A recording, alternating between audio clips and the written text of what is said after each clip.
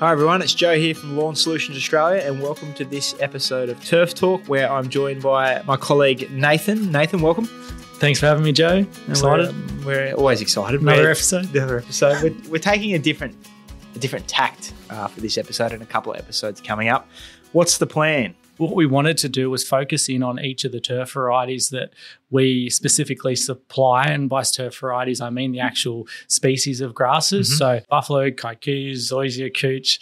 We'll just go into the characteristics of each and a little bit about each one. And that's right. So we're going to do a dedicated episode to each of the grasses, and we're going to start off with buffalo grass. Okay. Buffaloes in Australia are the most popular residential lawns by a margin.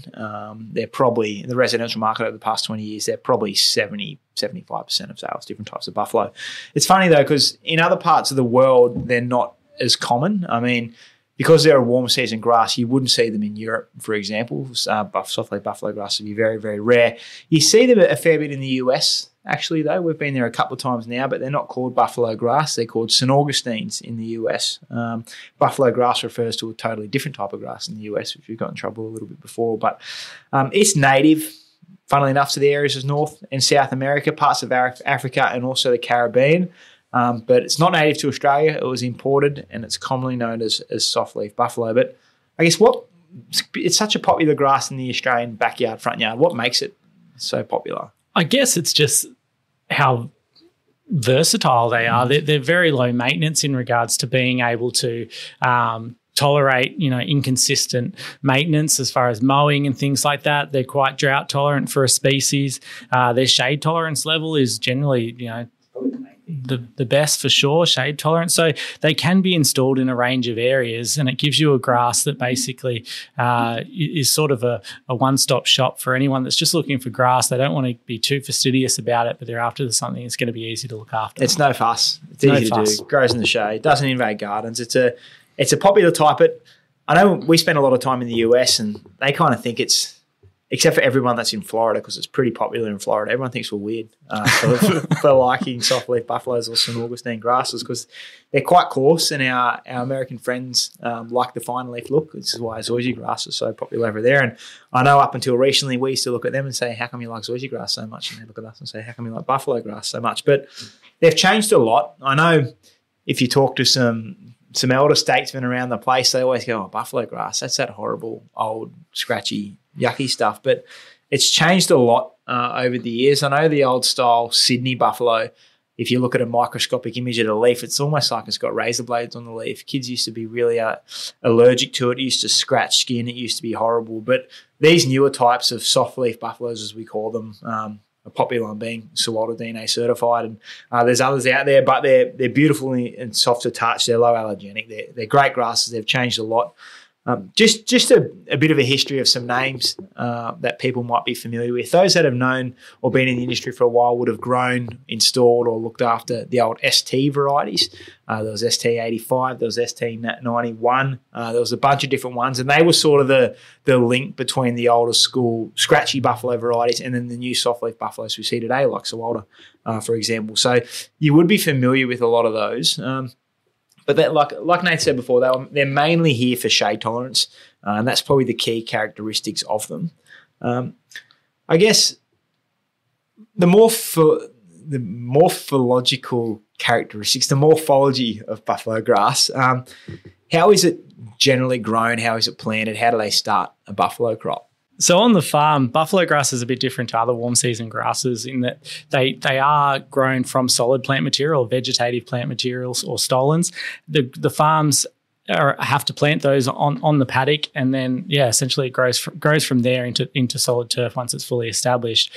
They then leave ribbons on the ground, ribbons of buffalo grass during the harvesting process, so that there is plant material within the ground there ready to go for it to grow back over and become available as a harvestable crop again. People might have seen this when they're driving past turf farms, and they'll see some paddocks that are totally cut out bare and some that basically have strips of grass. Those are the ribbons Nathan's referring to along the paddock. And I guess, without stealing your thunder here, Nathan, I guess the main reason they have them there is Buffalo grasses don't have a strong rhizome. So there's two different types of grass roots. There's stolons and rhizomes. Stolons are runners, essentially. They creep along the ground, which buffalo has a strong stolon. And there's rhizomes, which grow underground. And that's why kikuyu and cooch and those grasses pop up in your garden beds, because they've got rhizomes.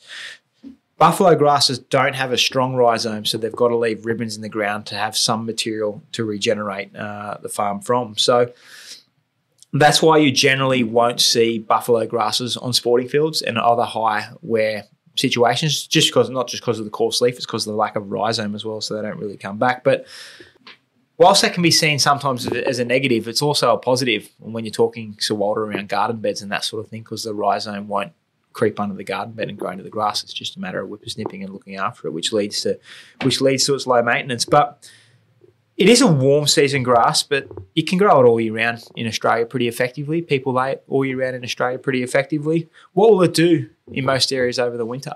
It'll definitely go into a certain level of dormancy depending on where your climate is and the extent of winter for you. It's going to lose a little bit of colour and it's going to slow down. It's not a massive issue for us in Australia. I guess that's one of the other reasons why it really works well in our climate, is that it's just so versatile.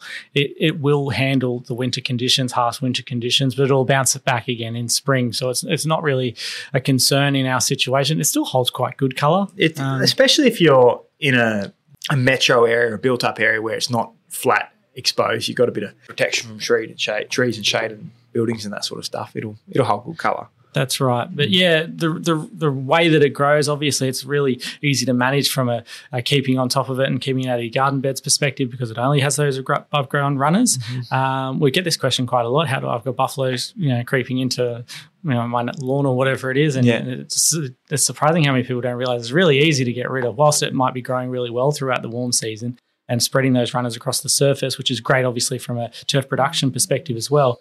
It's just a matter of edging regularly and cutting off those runners, and you'll keep on top of it. So from that perspective, it makes it another sort of easy to maintain grass for sure. And whilst it doesn't have a rhizome, so it doesn't have quite the wearability of what a cooch or a kikuyu do, it still does self-repair. Those stolons can creep along the ground pretty fast when people want them to. Yeah, absolutely. And I guess the hero trait of it, if we're going to talk about the way it grows, is its shade tolerance. And you touched on that before. You see different facts and figures everywhere about buffalo grass and how it should be in the shade, whether people characterise them by percentages, or it can handle 75% shade, or by hours of sunlight. But everyone says something different. But I think if you're getting sort of 2 to 3 to 4 hours of direct sunlight a day, your softleaf buffalo is going to handle that. When you're talking cooch and kikes, you're going to more towards 6-7 hours of full sun. When it comes to shade, even with buffalo grass, those lower levels of sunlight, so the 2 to 3 hour level, that's going to be with no wear. You can't have shade and wear because it'll hurt even a buffalo grass. But if you're getting low levels of light and you want a grass to work, if buffalo doesn't work, you're putting something else in, an alternative service pretty well, aren't you? It is the most shade time we have. And that's direct sunlight. So if you're getting 2 to 3 hours of dappled sunlight, I think you're going to struggle with buffalo. You're going to struggle with any grass really. Grass needs sunlight to photosynthesize. It needs sunlight to grow and survive. So you're looking at sort of like Joe said, a bare minimum of 3 to 4 hours of direct sunlight, and it's definitely your best option if shade is a factor in your area. You use big words. So if you're not sure how much sunlight your area actually gets, and we tell these people this trick all the time, this is not just for buffalo but for any grass, a good thing you can do is on a sunny day, not on a cloudy day because it won't do you much help, but if you go out there on a sunny day at 10 o'clock, 12 o'clock, 2 o'clock and 4 o'clock and just take a photo of your lawn, that'll give any turf farmer or any turf professional and yourself a pretty good idea of how much sunlight your lawn actually gets. The problem is people go out there in the middle of the day and go, it's full sun. It's because sun's in the middle of the sky. Of course, it's going to be full sun, but if you go to a few different times a day, you'll get a pretty good understanding of how much sunlight your yard actually gets. And if you're looking to put some softleaf buffalo in, you've done your work and you see you got a bit of shade and you want a low maintenance lawn, so you want to put Sawalda DNA certified in, for example, a couple of points to installing this stuff successfully. What would we be advising customers in order to get a good looking Sawalda lawn at the start?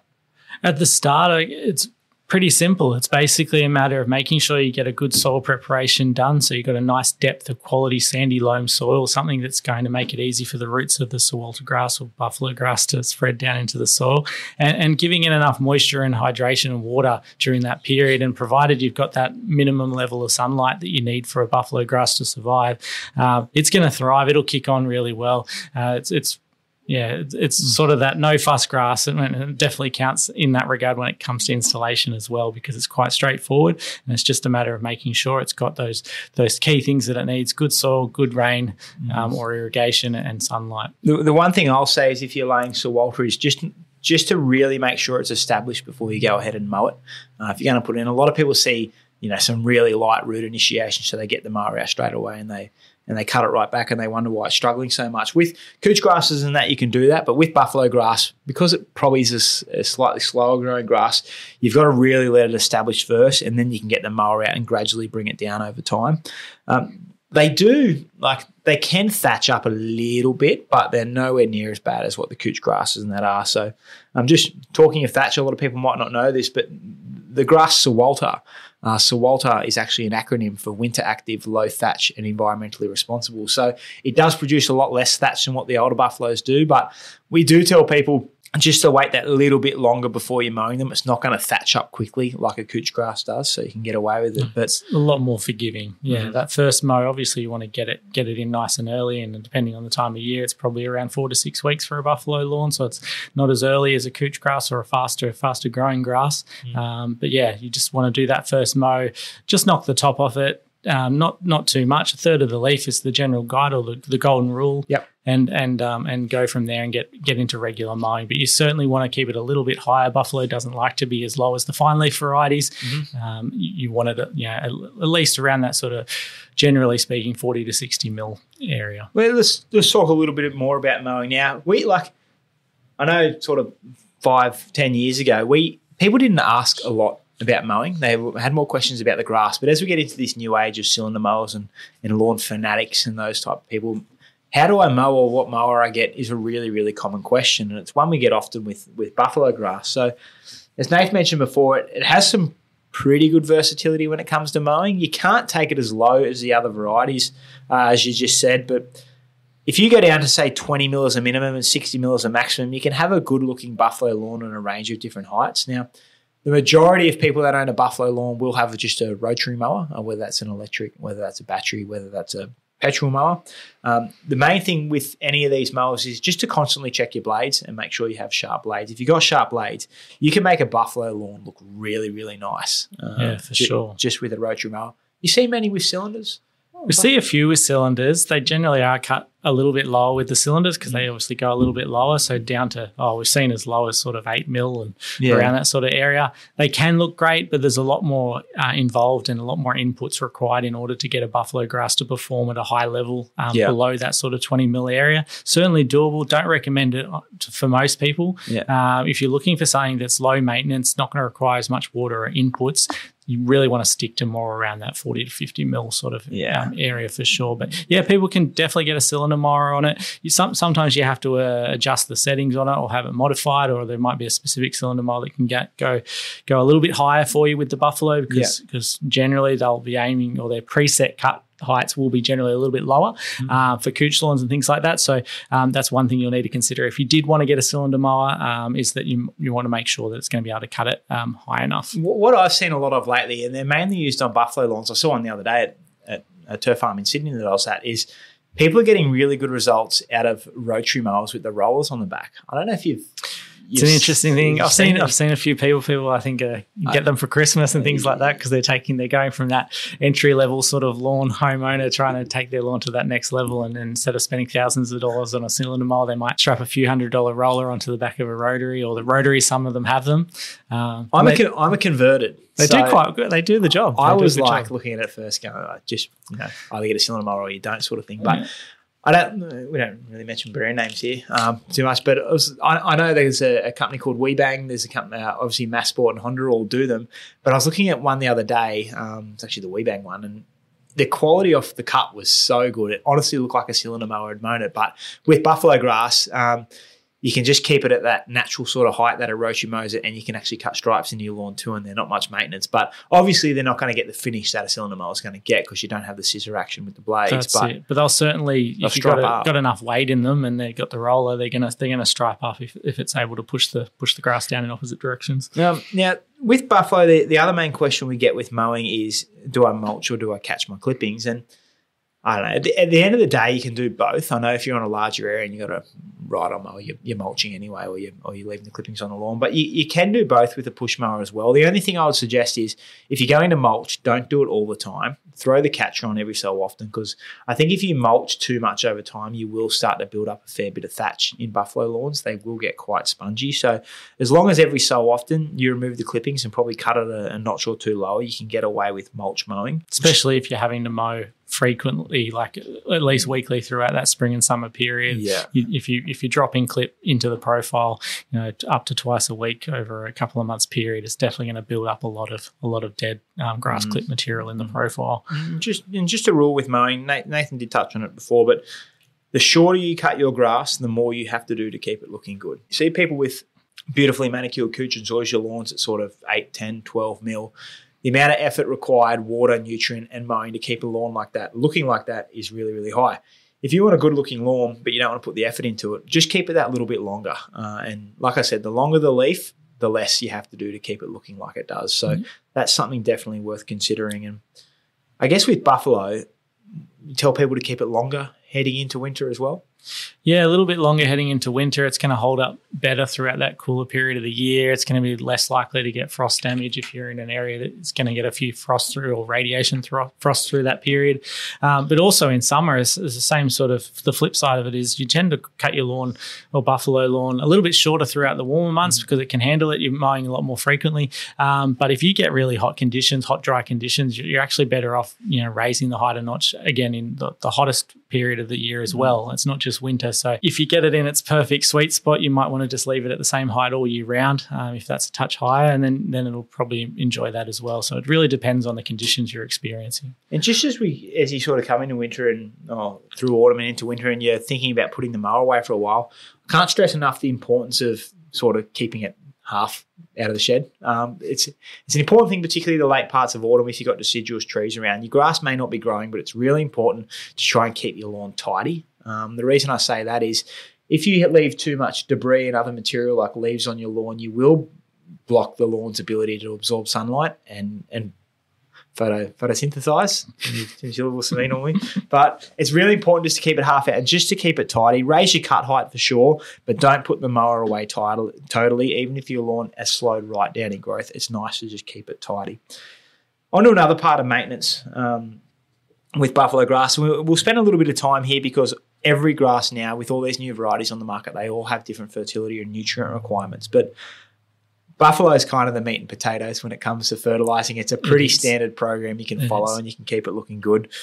Key times. When would you feed your buffalo lawn? This goes for any lawn, but buffalo grass in particular, because it is so versatile. I keep saying versatile, but I think I just mean like it's a bit foolproof in that it's not tedious. It's pretty straightforward. So fertilising buffalo grass is quite simple. We generally recommend fertilising once in spring, again in summer, and again in autumn. Good guide. Public holidays is a great way to remember. October long weekend in the states that have your October long weekend.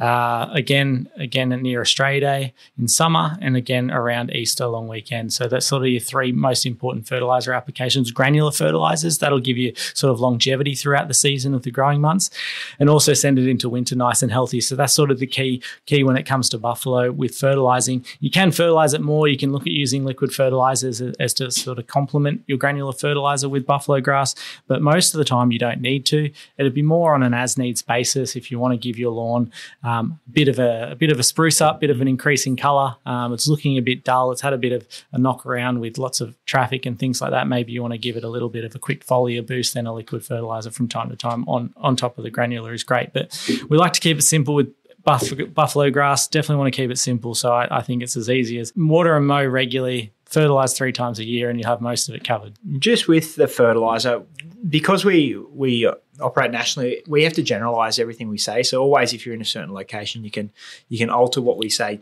slightly to suit where you are. reason I say that is with that spring fertilise, October long weekend is the perfect time to fertilise as a general rule. But the main thing you have to worry about if you're in a cooler state or a cool area is don't fertilise until your lawn is out of dormancy and is growing. There's no point at all at fertilising a dormant lawn. If it's really sort of starting to mosey along slowly, you can feed it and kick it into gear a little bit, but you have to see some growth before you fertilise. Otherwise, you're wasting your time. And as always, when you feed your lawns, buffalo's no different.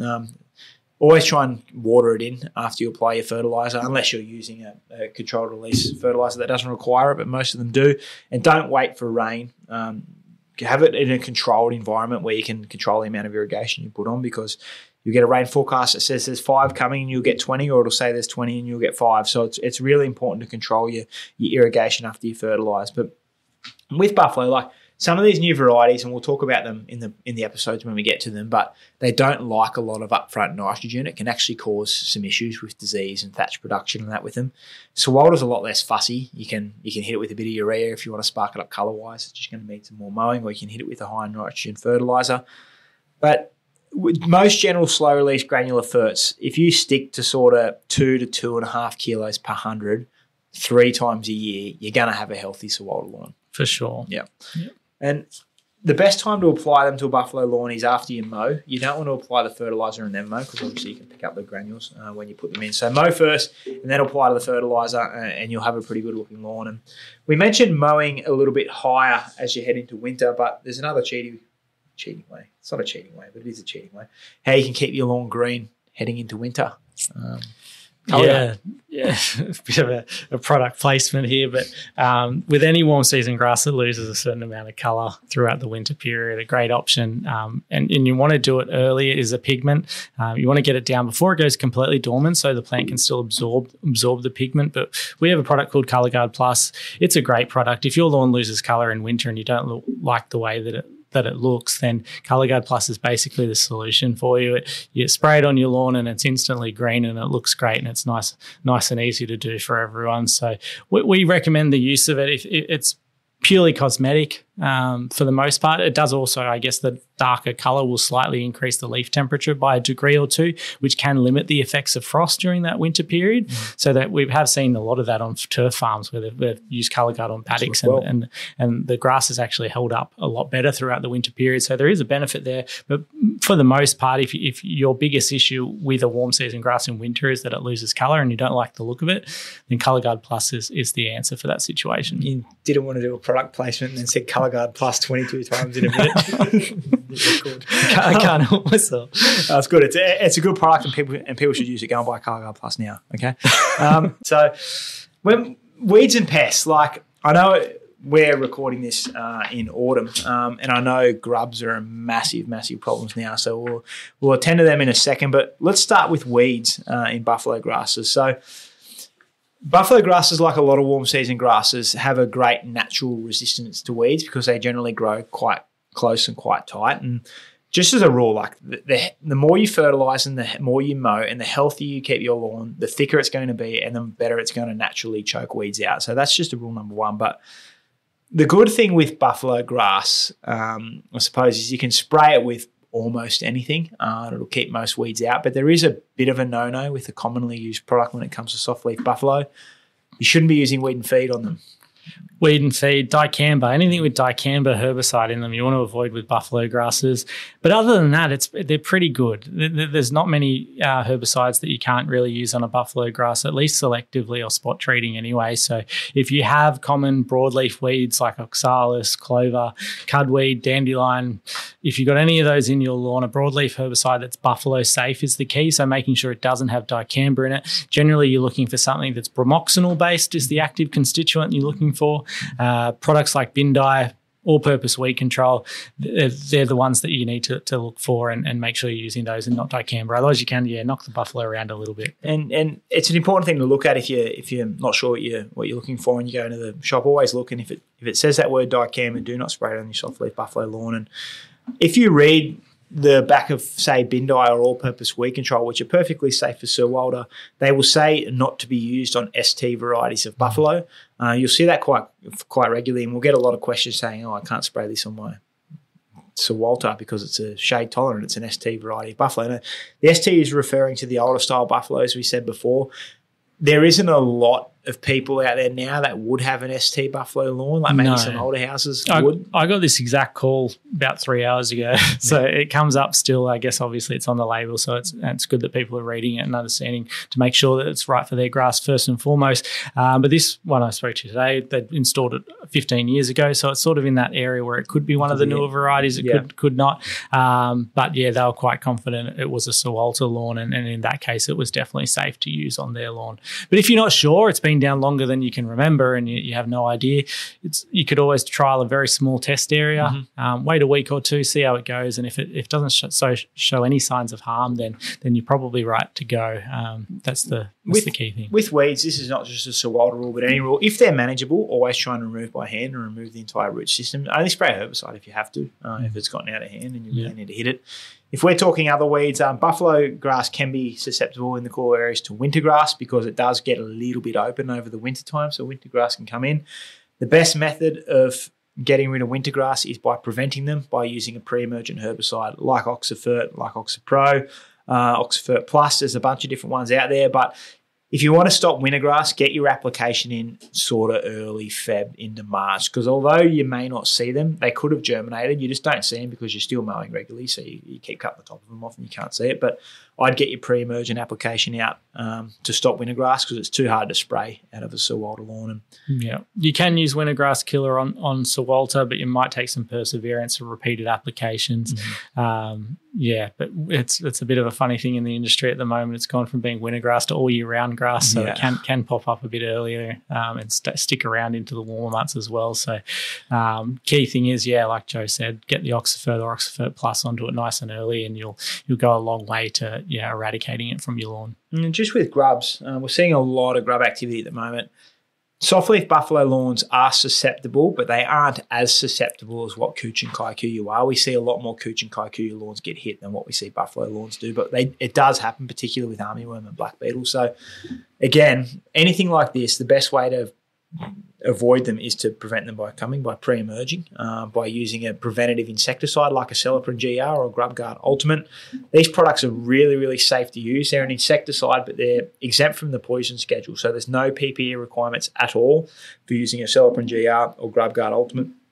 The thing I will say that if you do have grubs, use a knockdown insecticide that has the active bifenthrin in it. Don't just chuck a Celiprin out. It's more of a preventative than it is a knockdown, so it's best to stick with that.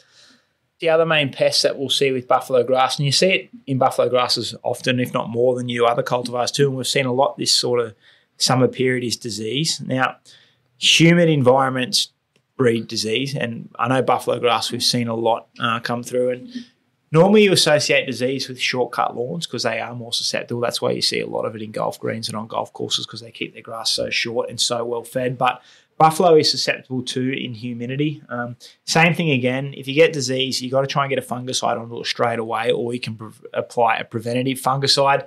The other thing you can do is, depending on the type of disease with buffalo, you can generally wait the disease out and it will grow out and it will repair itself naturally. But if you do see your roots starting to lose a little bit of colour, they look a bit damp and a bit dull and a bit discoloured, you probably have a disease, particularly if it's humid at the time. So it's good to get a fungicide on it and treat it as soon as you can. Yeah, and because buffalo's got that broad leaf, it's a little bit easier to diagnose if you've got particular leaf-related lesions or spots. So if you've got grey leaf spot or those sort of diseases that are quite easy to see on the leaf, then that's a sign you have disease in your lawn. So obviously you want to treat it.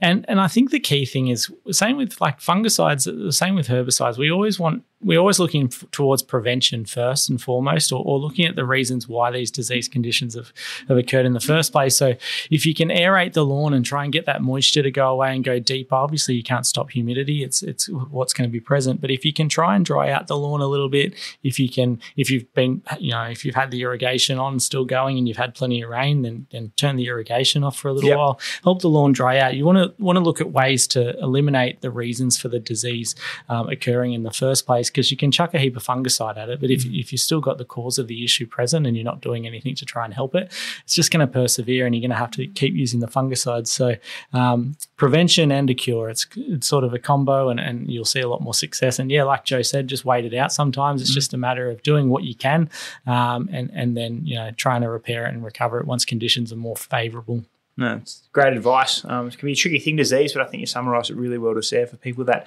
might think they have those symptoms, they should be getting onto it pretty soon. So just to wrap all this up, I guess if you think buffalo grass is the right one for you and you start to make a few phone calls, you realise there's a lot of buffalo grasses on the market. And the genetics of buffalo are different to other grasses because whilst all these buffalo grasses are different, in the middle of spring or the middle of summer when everything's green and going well, the texture of them and the genetics of them or the genetic look of them is very, very similar. You can have 12 different buffalo grasses that are available on the market today, and whilst they are all different, they will all look pretty similar when they're green and growing at the time of year. Where zoysia grasses, this is why they breed a lot more zoysia grasses. Some are coarse, some are fine, some are fat, skinny, different colour. Some are bluey green, some are lime green, some are dark green.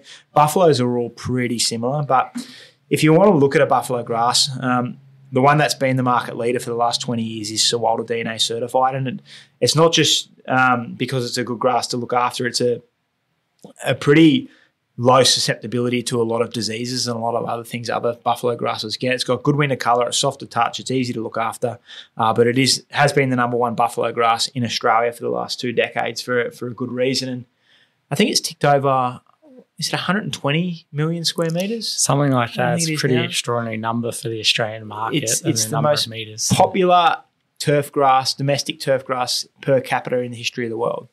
Not just in Australia, per capita. So that's crazy numbers. And there's a lot of reasons behind it. Obviously the traits of the grass, but also the assurances that are provided in and around it. Mm-hmm. It comes with a 10-year turf product warranty, which is unprecedented in the turf industry for other buffalo grasses.